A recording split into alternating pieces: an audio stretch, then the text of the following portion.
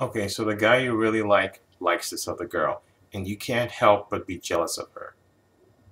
You shouldn't be. You shouldn't be. Because just think about it. If he likes this other girl, then there's probably qualities about her. It could be both physical and as an individual that attracts him to her. Okay? Qualities that maybe you don't have. Now, does that mean that you cannot be appealing to someone else? Of course not.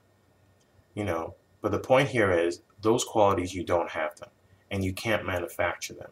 So why would you get so caught up in the fact that this guy you really like likes this other girl and you're jealous of her when you're not typically what he would want anyway, you know? So your attention should be directed on that. Your attention should be directed on other people who would want to be with you, who would appreciate you physically, appreciate you as an individual. That's where your attention should be at. Otherwise, you're just wasting your time and energy with this guy. Okay? So everybody has different tastes.